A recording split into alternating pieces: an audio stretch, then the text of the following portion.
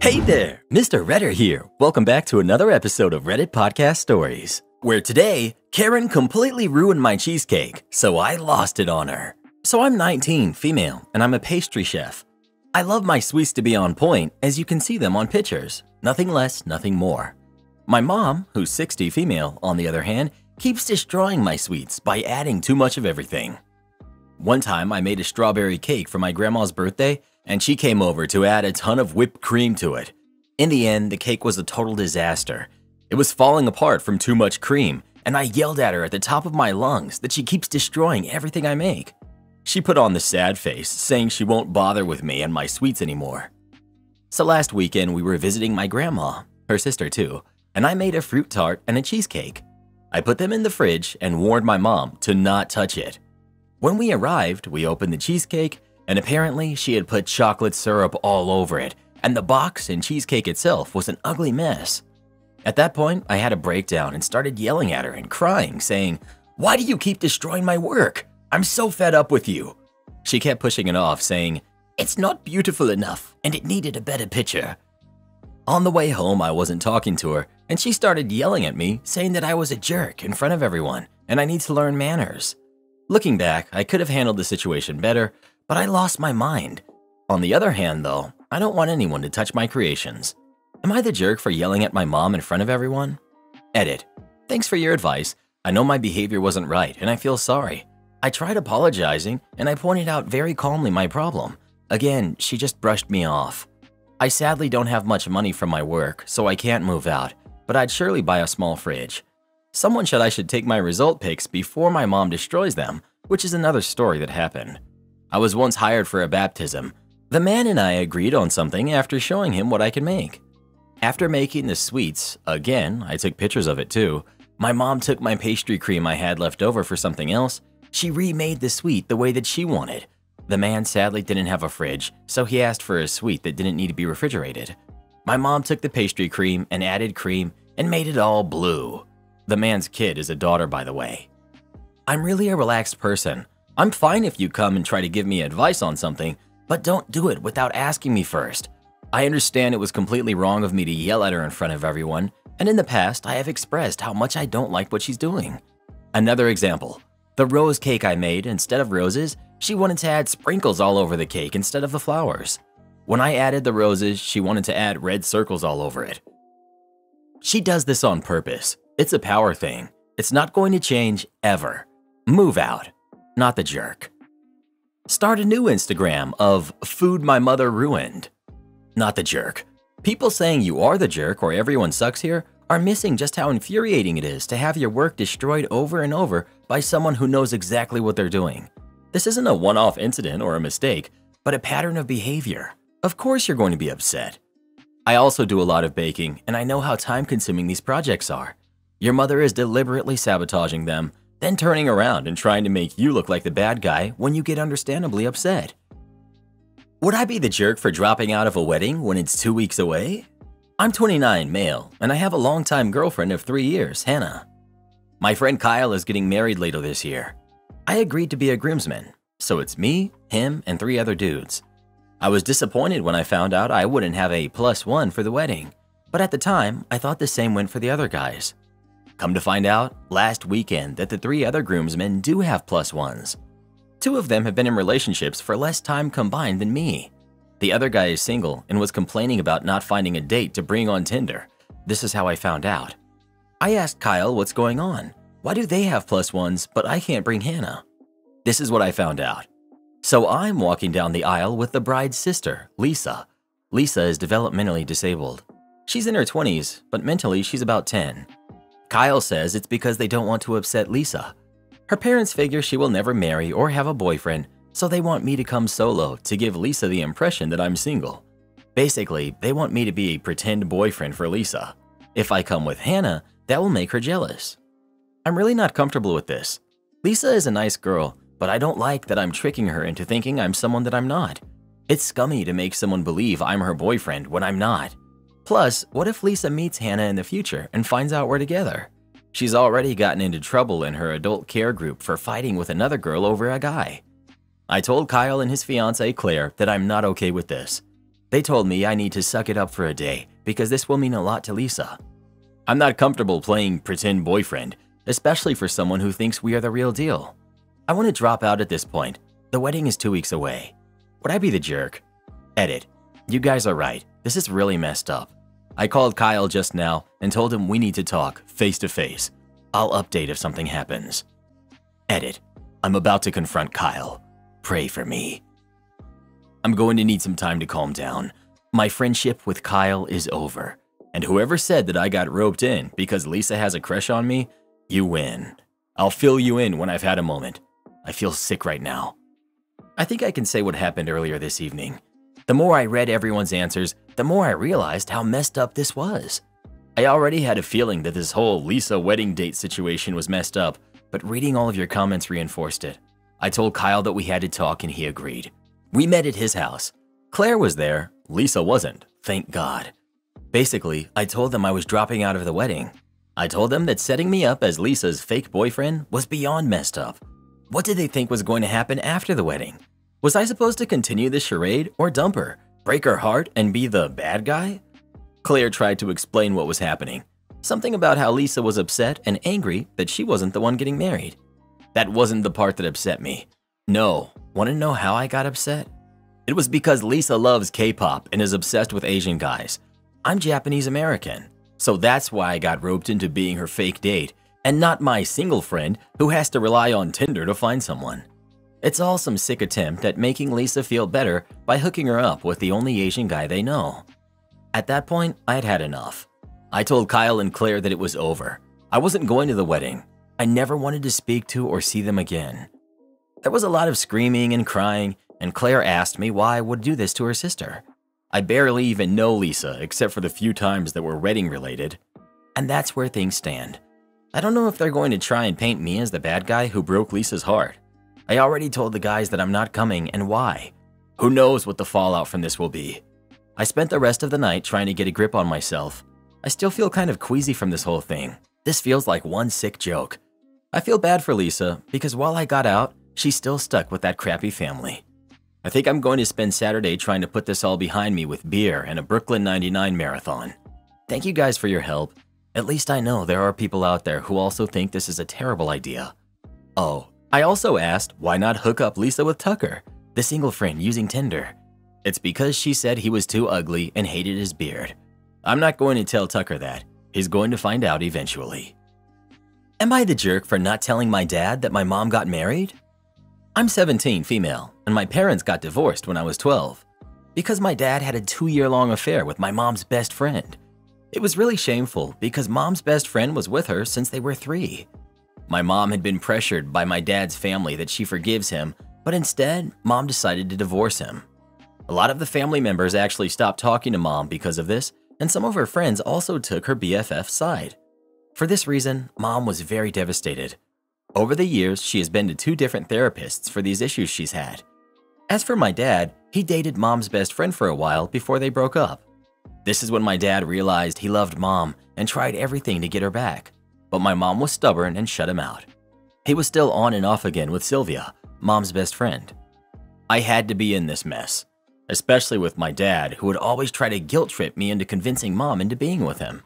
I've heard him say things like, "I wish we were family together. It was just a mistake. I'm willing to do anything to make amends. I want us to be a family again, but your mom doesn't want to." I'd had enough of it. So when I was 15, I decided to stay with mom and only visit dad on weekends because I can't handle his constant nagging. Also because during that time, my mom started dating Jack, who was the father of my classmate. My dad found out and started asking a lot of questions about Jack. He wanted me to spy on Jack, but I had enough of it. I strictly told him if he doesn't stop this nonsense, I would cut him off completely. A few months ago, my mom announced that she will be marrying Jack within a few days. They got engaged that day and only wanted a small ceremony with just a few family members. It was a small gathering of only 15 people, just me and Jack's son, along with some close family and friends. The wedding happened in Jack's backyard. They had a photographer too, but my mom only recently posted the pictures after coming back from her honeymoon. My dad had no idea because my mom didn't want him to know anything. She was afraid my dad would create drama and cause a scene. I respected her wishes. My dad saw the photos and called me to confirm. I said yes. Mom got married a few months ago. My dad was angry. He called me a traitor and said that I was a jerk for keeping it from him. He has the right to know which man my mom was marrying. This was the last straw for me. I told him to buzz off. He's lost all rights over Mom the moment he decided to go hook up with Sylvia. My mom knew he was an unhinged person, so I'm glad she didn't tell him. I also told him to leave us alone, and I cut the phone. My mom also got messages from him. I read some of them. They were mostly of him accusing her of breaking up our family. I remind you again that he's dating Sylvia. I heard from my cousins that my dad has started to act abnormal ever since. I'm wondering if I went too far with it. More info on Sylvia. What hurts the most is that Sylvia was my mom's maid of honor. She's delusional because she thinks my dad is somehow the prize. That's why after all these years, she stuck around. Even people from my dad's family hate her. As for Sylvia and my dad's relationship plans, I honestly feel no pity for her. Dad is a scumbag who only goes back to her every time my mom rejects him. Once he's bored, they fight. He or she cheats and then break up, but they never block each other. I'm literally tired of this mess. If it wasn't for the court orders, I would have cut them off completely. I hope I can next year when I turn 18. Update. So something weird happened. A few days ago, Sylvia came to my mom's house. I was there. She was shouting at my mom and said that she's stealing her man, my dad, away from her. She literally said, "You already had your fun with him. Why can't you just leave him alone?" My mom told her to get lost. Sylvia went on a rant about how much she's better than my mom and even threatened that she would hook up with her new husband as well. My mom told her that if that ever happens, she will be doing her a favor by taking the trash out, and she trusts Jack would never hurt her. My mom threatened to call the police on Sylvia, and that eventually made her leave the property. As much as I hate the drama, I must say watching that wretched woman have a meltdown because my dad was still hung up on my mom is precious. Apparently, Dad dumped Sylvia again in hopes that Mom would see that he is dedicated to win her back. Who knows how long it will last. My dad also got into a fight with a random person in a bar because he was drunk. I guess he's still coping with the feeling that Mom is not going to be with him anymore. Thank God the guy didn't press charges. I had a heart-to-heart conversation with him. At least I tried to. I asked him if he's so in love with Mom, why did he cheat? His answers were illogical. He said that as a man, it's hard to control himself. At that time, Sylvia was flirting with him and he took a shot. He knows it's wrong. He thought it would be a one-time thing and then he would dump her, but it went on for a long time. He said I won't understand it because I'm not a man, and that they can cheat but still love their wife and would even give their life for her. He loves my mom, but he still has urges to be with other women. This conversation was going nowhere. I didn't ask much. I just told him I hope his son-in-law treats me the way he treated my mom. He never gave an answer to that. I still can't believe he would to this day think he's the victim. Anyways, I'm thinking about moving in with Mom permanently. I know Sylvia would come by his house now. Can anyone please help me understand what he means? Because I always thought you cheat because you don't love that person. Maybe I am wrong in some way. Just pick it off, sweetie. This actually happened many years ago now, but I was dining in a restaurant with friends around 9ish in the evening. Not a fancy restaurant by any means, but an affordable, delicious option that's always open late. It wasn't busy, and there was one very bored waitress who looked to be about in her 40s. She put on a perky face and took our orders. Being a picky eater, I asked for a burger with no lettuce or tomato. I'd ordered the exact same thing dozens of times before with no real issues, but something was off about this waitress. "It comes with the lettuce and tomato, honey," she said, like I was stupid. "Yeah," I laughed, thinking she was just teasing me at first. "I just want the cheese though." "It just comes like that. That's how we make it, with lettuce and tomato," she said in a matter-of-fact way. I looked at my friends for some sort of help and only received dumbfounded looks from them. I said as nicely as I could. "Would you just leave the lettuce and tomato off?" I was waiting for her to understand, but she acted like I was speaking nonsense. "Sorry, but that's just how we make it," she replied, clearly annoyed now. "But if you don't like it, just pick it off, sweetie."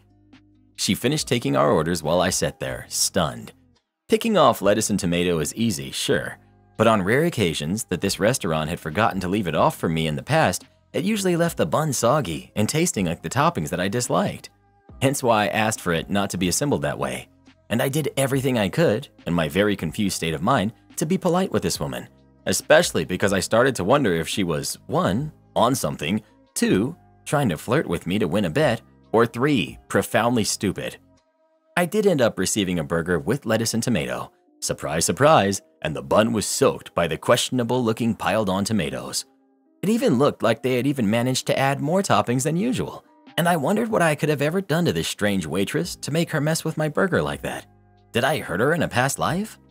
I asked if I could at least get a fresh burger bun because it was so watery, and she just looked at me exasperated and said, "This again? Just pick it off, it's fine."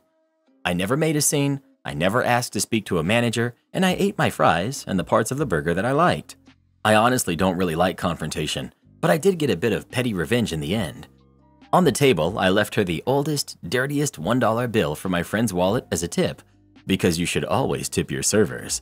But I put the lettuce and tomato on top of that nasty dollar bill with a note saying, "Just pick it off, sweetie." I wish I could have seen her face. Edit to add a few things. The "always tip your servers" bit was supposed to be in a mocking tone, since that's what people say. I didn't convey that well enough, so I wanted to clarify that I'm aware that you don't always have to tip. For those of you saying I shouldn't have tipped her at all, how else was I supposed to leave the toppings for her? That dollar wasn't a loss. It had been in my friend's wallet for over a year, and it was so soft and deteriorated, I doubt many establishments would have even accepted it as a payment, especially after being soaked in tomato. I really hope it was bad enough that she had to make a special trip to the bank to replace it. 3. For those of you calling me names or referring to me as too soft or whatever because I didn't stand up for myself in a really bizarre situation that confused me, this was almost a decade ago, and I was much more anxious and shy back then. I was in my early 20s at the time and working through some issues, blah blah blah. You don't really need to know my childhood story, but I did my best then. And these days, I'll gladly tell you to buzz off for being rude or calling me names, online or in person. I mean, is it some sort of weird power play for those of you calling out a presumably skittish person rude names? That's messed up. I found my boss's highly critical notes about a coworker. After 10 years of working together, my direct manager, our director of operations, Jessica, was let go from our company a few months ago. There were apparently some behind-the-scenes issues between herself and our CEO, Bruce. He alluded as much to me and others in conversation, I think in an attempt at transparency, that led to this result. Bruce had the replacement for Jessica set to start less than a week after Jessica was let go. She was let go on a Tuesday. My new manager, Elizabeth, started the following Monday, which leads me to believe that this change was in the works for well over a month due to the notice Elizabeth would have had to have given at her previous job. I don't know if I can communicate how sudden Jessica's termination was. It was a surprise to everyone, but especially to Lila, who is one of Jessica's best friends and who works as a manager. When Elizabeth first started, one of the tasks at the top of her list was meeting with the managers and department heads to get a feel for the organization. But the meeting with Lila took place after hours, and from what I heard of it, it was not polite or professionally handled. I work after usual business hours, and the doors to my office and the conference room were both open. Elizabeth and Bruce were both quite aggressive towards Lila. Thankfully, another manager, Mandy, was also in the meeting and was able to give Lila a little support and a chance to take a breath. The meeting eventually seemed to calm down, and I closed my door once I realized what I was hearing. And I've chalked that up to Elizabeth being primed by others, possibly Bruce, to take a defensive position due to Lila's close friendship with Jessica. This is my conundrum. I went to our communal supply closet last evening to get some notepads. There weren't any fresh, new ones, but I was looking for scratch paper for myself and don't mind using up the dregs of someone else's old notepad. I grabbed a few remnants and went back to my desk. When sorting through the notepads quickly to clean up any loose pieces, I noticed that one had writing on the second page down. I flipped the page up, intending to remove and shred whatever notes were on there. The notes that I saw were Elizabeth's notes from, or possibly after, that first meeting with Lila. I'm sure I won't shock you by telling you that the notes, at a glance, once I realized what they were not flattering to Lila in the least. Some pertained to her work performance, but others were very crude and inaccurate assessments of Lila's personality and what Elizabeth did not like about her. There was also a page after those notes with some jotted down info from a high-level meeting that Elizabeth attended, again at a quick glance. I don't know what to do now. Should I pretend I never saw the notes, shred them, and keep my mouth shut? Should I take the notepad to Elizabeth and explain how I ended up with it, allowing her to destroy the notes herself? I could even play it more as, Funny thing, I grabbed this old notepad from the supply closet and it looks like you still have some notes on here. Did you want to check them to see if you still need them? But of course, she will want to know if I saw what the notes were about. It's very fortunate that I was the one who came across this information, as I work at the manager level with clearance and responsibilities to match, and previously did HR type work for the company. I suppose my biggest issue here is wondering, if Elizabeth made notes like that about Lila, what kind of notes did she make about me after our first encounter?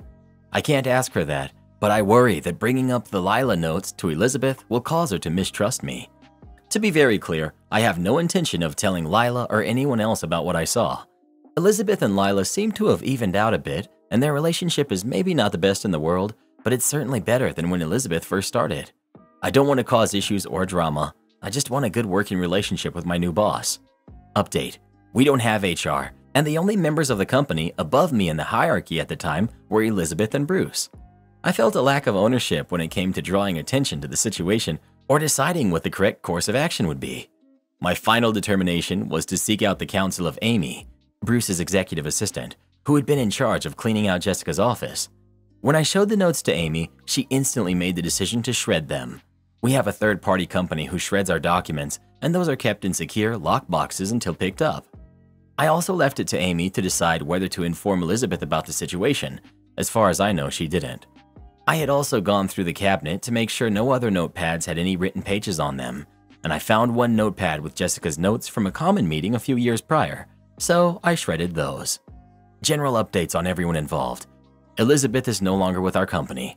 She gave notice about 6 months in, citing the not great fit on both sides, as well as an opportunity she could not pass up. Elizabeth remains a mixed bag in my opinion. Before she left the company, she ensured that I received a review and a raise, after not having a review for over 3 years. However, there were some professionalism problems evident. For example, Elizabeth and I were having a very serious one-on-one discussion, and while I was talking, she reached into her drawer, pulled out her floss, and proceeded to floss her teeth. I was stunned, and I assume I stopped speaking because she gestured for me to continue. I asked if she needed me to come back, and she replied that no, it was fine, and flossed all of her teeth. Not in an "excuse me, this popcorn kernel is stuck" sort of way. It was with both hands in her mouth, just sawing away at her gums. At that point, I think she had already mentally checked out. Our serious discussion was about something she had done without thinking, and I was doing my best trying to minimize the fallout. The real benefit of Elizabeth is Regina, who Elizabeth hired prior to leaving. Bruce promoted Regina into the role Elizabeth had vacated, and we are all delighted to work with Regina. Bruce is still Bruce. After Elizabeth left, he went around seeking guidance on what had gone wrong.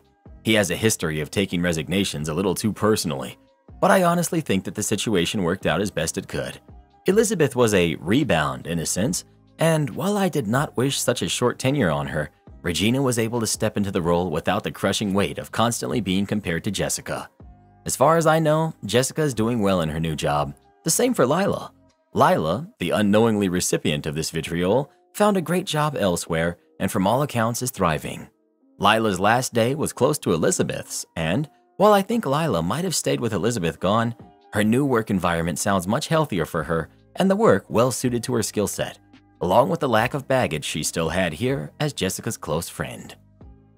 No room? But I paid my deposit. This tale comes from when I was working night audit in a busy hotel on the outskirts of a small city about 8 years ago.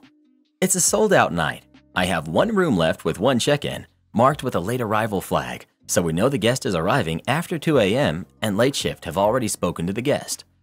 Overbooking off, and our local ring round also verifies that the area is sold out too. This is going to be a perfect fill, so I'm happy, and my night porter is cracking on with the rounds. It's 2:15 a.m. and I'm just about to run the night audit when in walks Karen. She states her name, slaps down a credit card, and asks to be checked in quickly. Immediately, alarm bells are ringing as it's not the name on the last arrival I have on the list. I ask her the normal questions. 1. Is your reservation booked under another name? 2. Do you have your booking confirmation in hand? She looks at me as if I'd suddenly grown an extra head, asks if I'm stupid, and pushes her credit card further towards me across the desk. Me. I'm really sorry, madam, but I don't have a record of your reservation for tonight, and the hotel is sold out. If you don't have a confirmation number to hand me, I can't check you in, as I don't see a verified reservation for you. Karen. I have a booking. It's been made months ago and I paid a deposit. I just want to be checked in. Me. Okay, let me run your card and see if I can find any payments. Was this the card that you prepaid your booking with? She rolls her eyes. I run the card. Sorry, madam, but I'm not finding any payments associated with this card for previous or upcoming reservations. Are you sure your booking is for this hotel, as there are 2 other hotels of the same brand with similar names in the city? Karen. I always stay here. The reception manager knows me and takes care of my bookings personally. Me. Madam, I am the FOM, and I believe that this is the first time I'm making your acquaintance. And when I pull your information up, I'm not seeing any data, which means you haven't had a reservation with us in the past 3 years. Are you sure you've booked in this specific location? This interaction is continued back and forth for almost 25 minutes, and her attitude is nonchalant with the occasional eye rolls, huffs, and puffs. She's texting the entire time. By this time, I've accessed the chain's dreadful central reservation system and searched other local properties, which are showing she doesn't have any bookings there. The last arrival has also turned up with her kid in tow and is sat in our lobby sofa watching the entertainment. I've already paged my porter to discreetly check in the waiting guest so not as to antagonize Karen, who is scarily quiet, and I'm just waiting for her to explode. Finally, she slams her entire purse down on the counter and exclaims my stupidity. She claims to have paid a 50% deposit, that the reception manager always handles her reservations personally, and that I'm a complete and total moron. By this time, the other guest comes back down for a smoke and is laughing watching this crazy person just lose it. I let her melt down entirely, and when she's run out of steam, I suggest that I can book her a room at the only available hotel in a 20-mile radius. However, as she doesn't have a valid booking with me, she would need to pay the rate at the hotel direct and then contact us with her proof of booking, and I assured her that she will get a free refund and a comp week booking with spa treatments if she has the proof of reservation. And I'm wrong. Off she eventually toddles to the waiting BMW that's been idling in the entire time she's there. I make the reservation for her at the new hotel and write out a brief handover log. In walks the late arrival guest who's been smoking and enjoying the free entertainment. She slaps down a brand new 20-pack of Marlboros, winks at me, and says, "Looks like you need these," pats me on the arm and heads off to bed. I was off for the next 2 days, came back and caught up with the GM.